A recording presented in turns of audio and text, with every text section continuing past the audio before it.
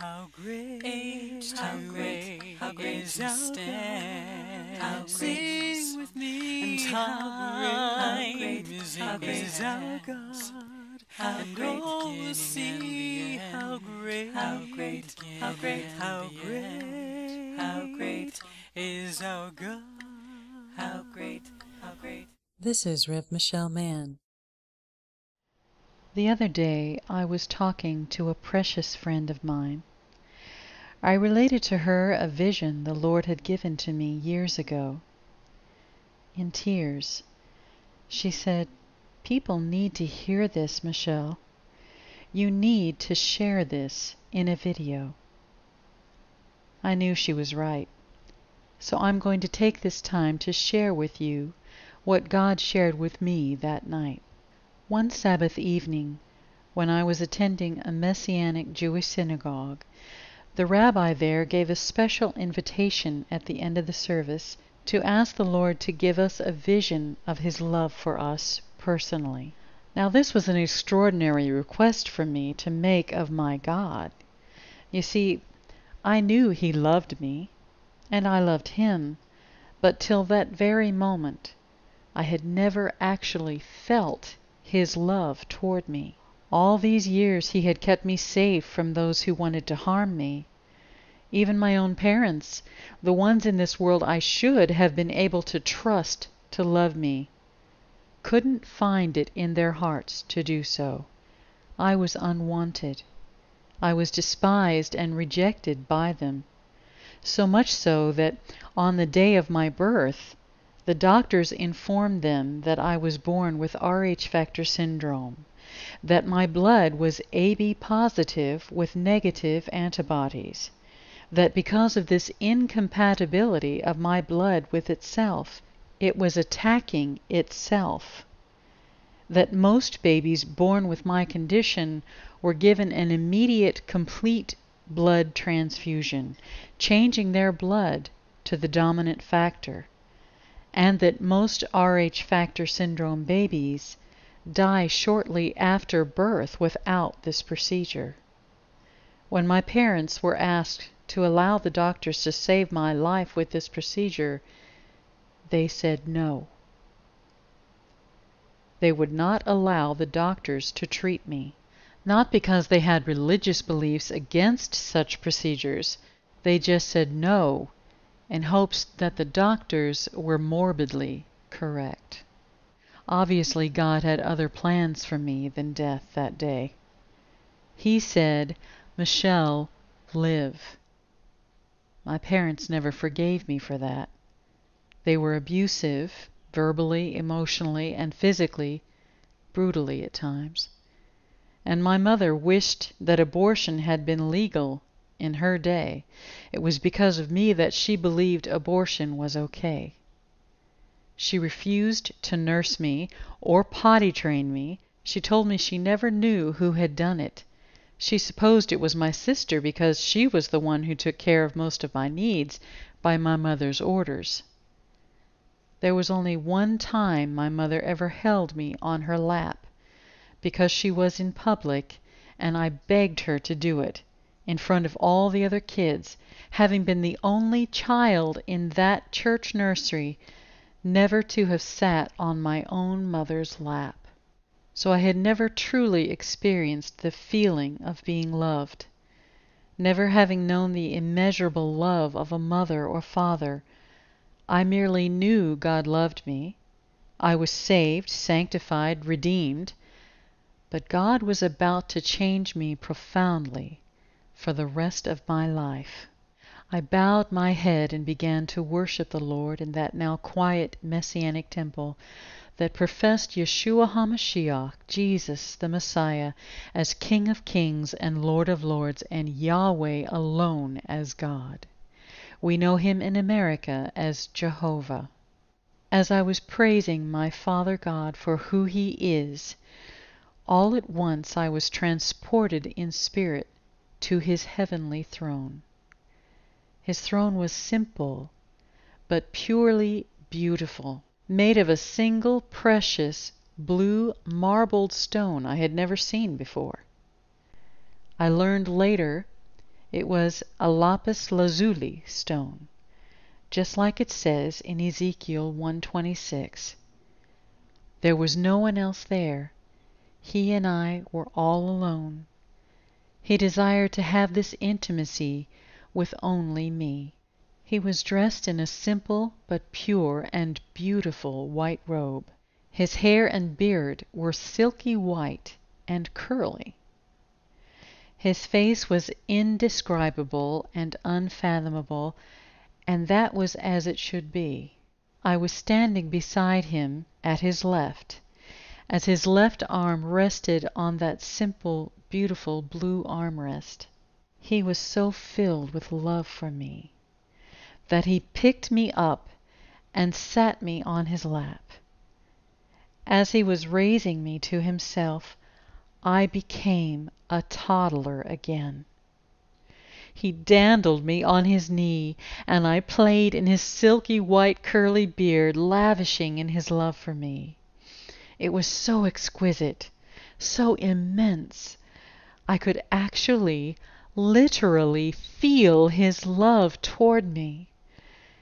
He just let me play on his lap because he was so in love with me as his child that it was his great pleasure to do so. After I was given this wonderful chance to know what it was to be utterly loved, Abba, Daddy, lifted me from his lap and placed me back on the floor next to his throne. At that moment, I was again an adult. He lovingly turned me around, and we were no longer alone. There before us was a multitude of people in great distress, and they were kept from his presence by a vast black iron-like fence. My Heavenly Father asked me, "Do you see all these people?" I shook my head yes. These people are lost. They do not know me. They do not know my love. Now you know my love. Go and share my love. Suddenly I was back in that synagogue, and I would never be the same again. I had known his love, and every time I came to be with him, I would know his love again. I have often fallen short of sharing his love with those he brings into my life, so I will take this chance to share something of his love with you. Did you know that one of God's names in Scripture is Yahweh Shammah? It literally means, I am that I am, with you always. And it's expressed with the feeling that it is as though God himself is waiting on the edge of his seat with bated breath, actually holding his breath, to hear your next words of love to him. So in love with you is he. Friends, God's love is exquisite, lavish, immeasurable. He longs to share his intimate love with you personally, just you, alone with you. If you know him, ask him to give him a vision of his love for you. Spend time with him in prayer and in his word alone. If you do not know him, and you would like to know his love for you, you have but to ask. Ask him like this. You can repeat after me if you wish.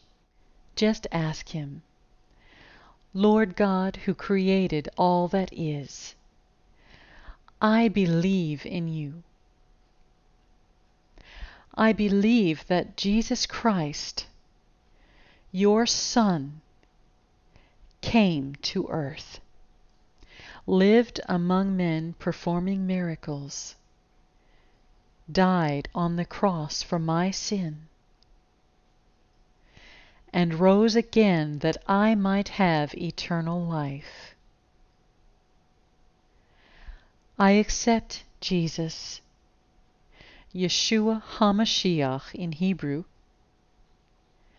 into my life and my heart. as my Lord and Savior. I ask you to forgive me of my sins,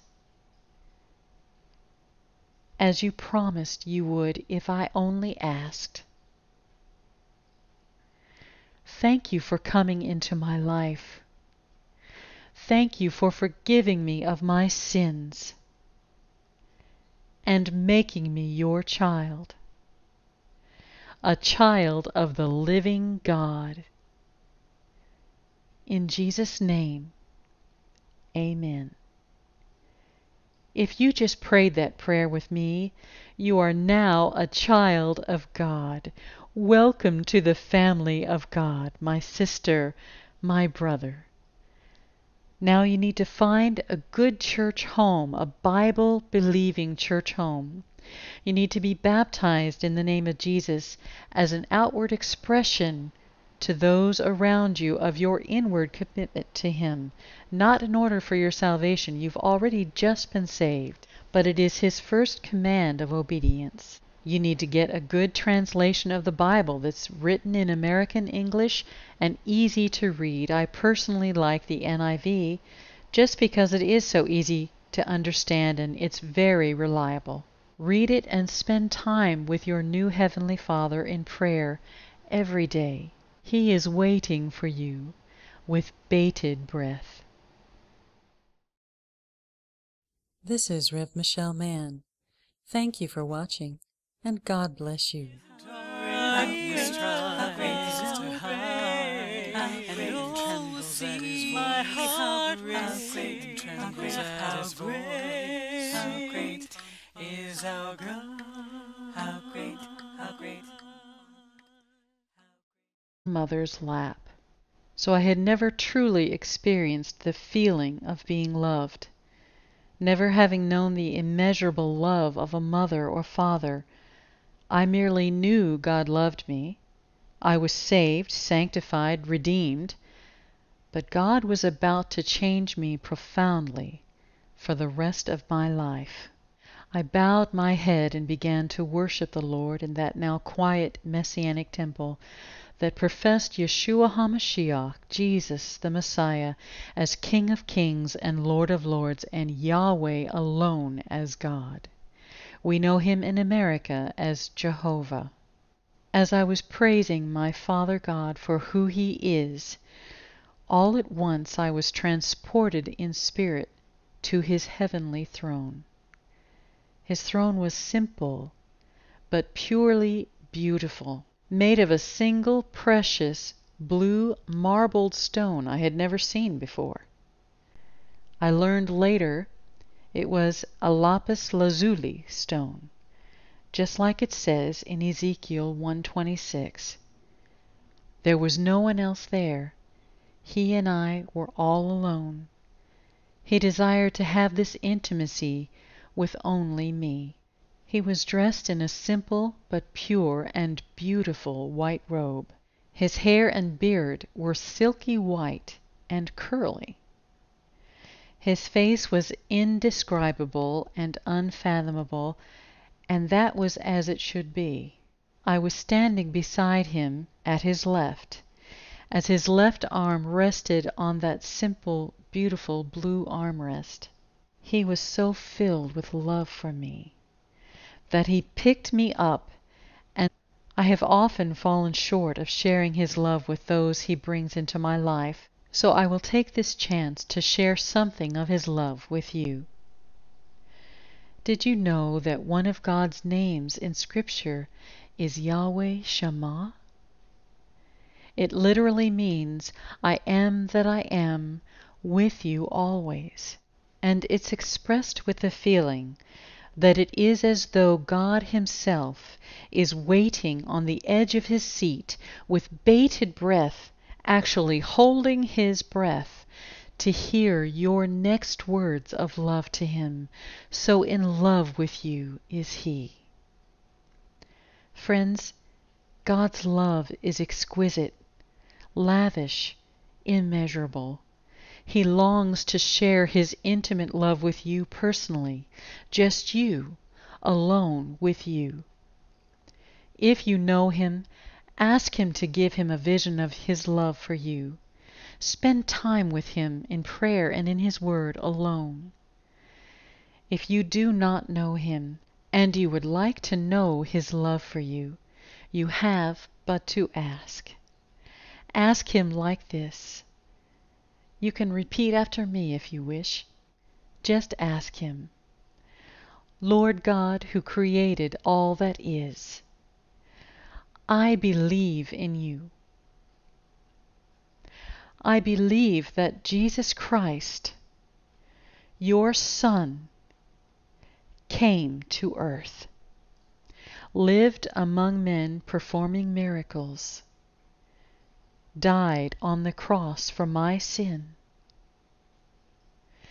and rose again that I might have eternal life, that my blood was AB positive with negative antibodies, that because of this incompatibility of my blood with itself, it was attacking itself, that most babies born with my condition were given an immediate, complete blood transfusion, changing their blood to the dominant factor, and that most Rh factor syndrome babies die shortly after birth without this procedure.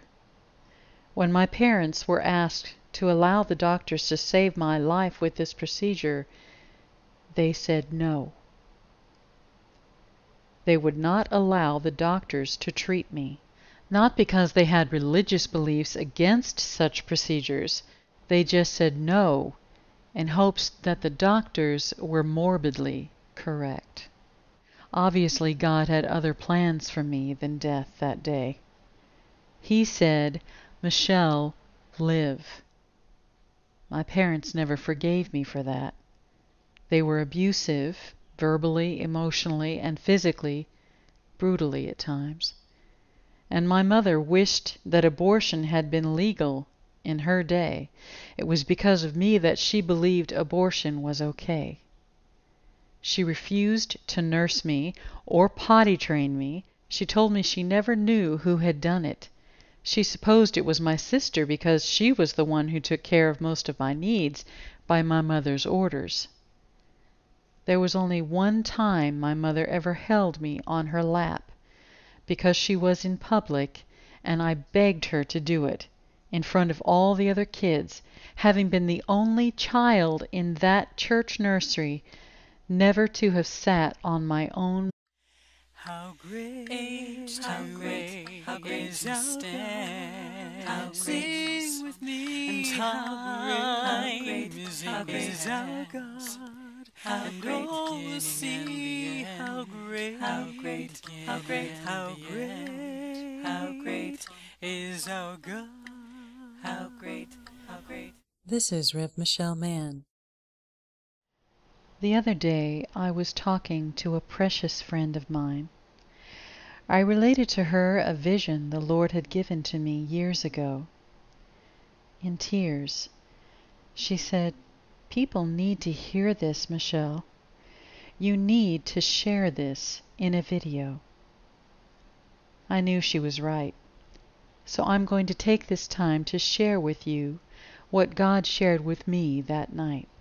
One Sabbath evening, when I was attending a Messianic Jewish synagogue, the rabbi there gave a special invitation at the end of the service to ask the Lord to give us a vision of His love for us personally. Now, this was an extraordinary request for me to make of my God.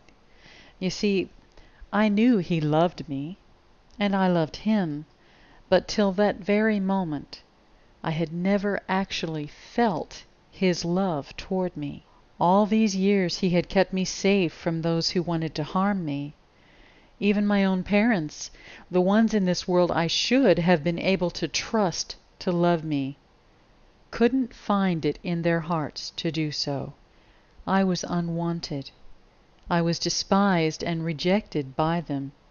So much so that on the day of my birth, the doctors informed them that I was born with Rh factor syndrome and sat me on His lap. As He was raising me to Himself, I became a toddler again. He dandled me on his knee, and I played in his silky white curly beard, lavishing in his love for me. It was so exquisite, so immense.